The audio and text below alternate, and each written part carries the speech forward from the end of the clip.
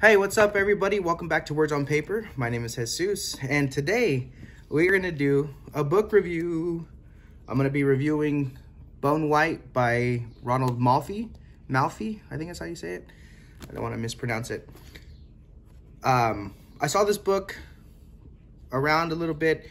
The Final Guys podcast that I listened to, they've talked about this book, so I had to get it. I had to read it and see what all the buzz was about. Well, I'll tell you what, this is awesome. It was a great book, a good read. I gave it 4 stars on my Goodreads review. Excuse me.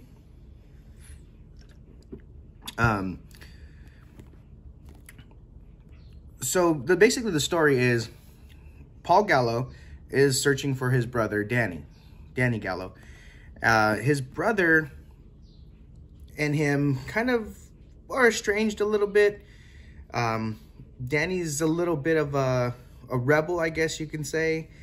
Doesn't, live life by the book. Paul's pretty much has a great career, has a wife, well, ex-wife, and hasn't heard from Danny in about 2 years until Paul sees a report on the news about some murders that have happened in a town called Dred's Hand, Alaska. And Paul knows that's exactly where Danny was. So Paul tries to reach out to local authorities to figure out what's going on and if Danny was any of those victims that were murdered. So first off, this setting for this book, it takes place in Alaska. So if you're going to read this book, I would strongly recommend maybe read it in fall or winter. This definitely gives you curl up on the couch with a blanket and read this book. Ronald Malfi is such a great writer. His descriptions of the town and the descriptions of the atmosphere, the weather, you're really like transported to this area of Dred's Hand and out in the remote forests of Alaska. And to me, I really felt like I was there.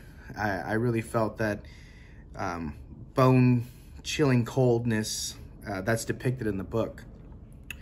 So anyway, back to the story. Paul eventually makes his way to Dred's Hand, Alaska. He lives in Maryland, so he flies across the country to Alaska to find out what's going on with his brother and if his brother was one of those victims of the murders.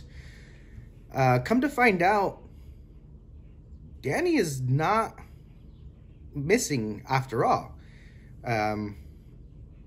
He's not one of the victims. So Paul goes on this adventure of trying to find Danny, and as he shows a picture of his brother to the locals in Dred's Hand, people look at him crazy. They think this guy is full of shit, pretty much.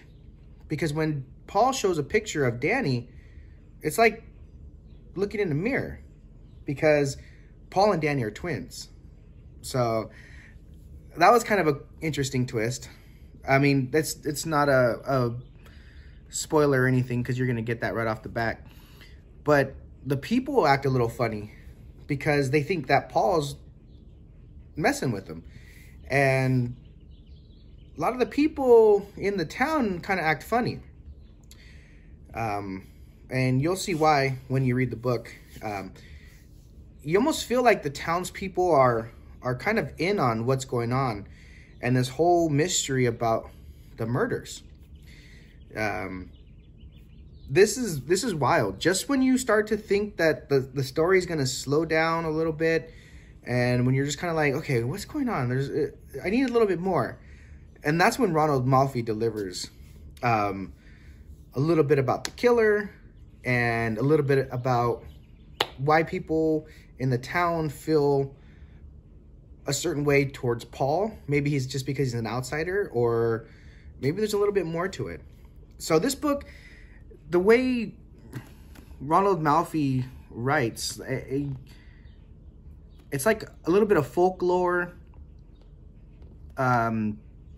mixed in the middle. Has a little bit to do with the devil and some demons and that kind of thing. Like I'm trying to find the words to describe it without spoiling it, because I really did enjoy it. Now, if I had to say anything negative about the book, is that there was so much build up to the end. I just wish he would have taken that end, because it was so powerful and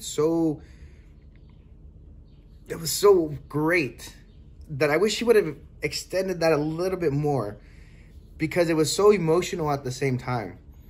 And I kind of wanted more from that, because he takes you on a journey through the whole book. And when he gets to the end, it's a great ending. I just want more of it. That's all. That's my only complaint about this book, is that I need more of that ending. I wish there would have been a little more of that folklore, but it's in there.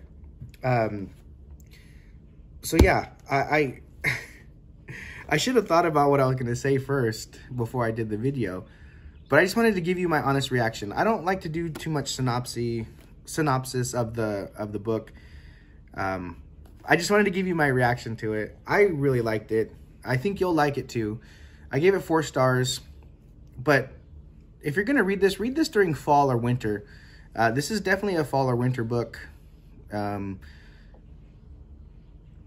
Yeah, so Ronald Malfi, he's on my radar now, and I hope to read more of him. So that's been my review of Bone White. I did want to mention real quick that I am reading Lord Loss. This is book 1 in the Demonata series by Darren Shan. This guy is also the author of the Cirque du Freak series. If you ever read the Cirque du Freak series, yeah, he's the same guy. And I just started this literally after I finished this, and I'm already 65% of the way done. And the only reason why I stopped reading today is because I wanted to make this quick video. This is enthralling. It really is. Darren Shan doesn't shy away from the horror, the murder, the grotesque, like, gore. He doesn't shy away from that at all.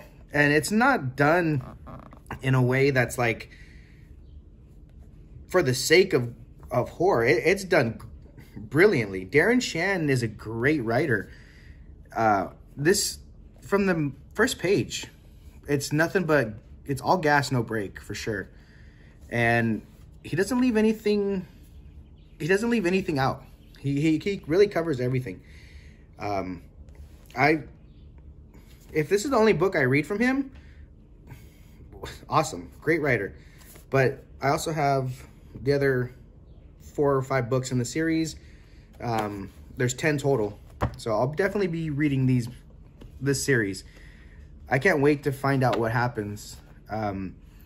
There's demons, werewolves, gore, there's kills, everything you could possibly want. And this is a YA, but it doesn't read like a YA. It's sort of an easy reader in a sense, but Darren Shan, man, props to you, buddy. You know how to write a freaking book, dude. I tell you that. So, yeah. So I just wanted to share that, share my thoughts. Definitely recommend this, 4 stars. I haven't finished this yet, but I would highly recommend this. This is at least a 4-star, in my opinion. Maybe 5 once I'm done. So, yeah. Thank you guys for watching. My name is Jesus, and this is Words on Paper. Have a good one.